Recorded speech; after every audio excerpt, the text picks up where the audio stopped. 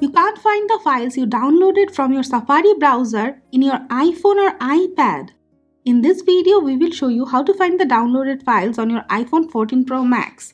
But these ways will work for any iPhone running on iOS 16 or later or any iPad running on iPadOS 16 or later. Usually, immediately after you download the file, it shows up in Safari. But if you have cleared the downloaded files or the files was downloaded a while back and you are not able to find it, this way you can find it.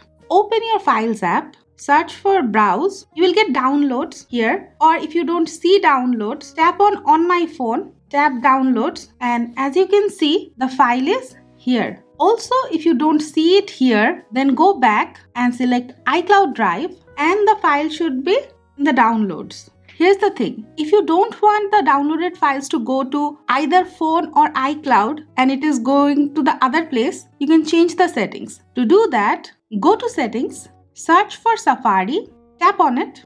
Now scroll down. As you can see Downloads, you can change it to iCloud Drive from iPhone or vice versa. Or if you use another drive, you can select that from Others. So guys, this is the way you can easily find the downloaded files from Safari on iPhone or iPad.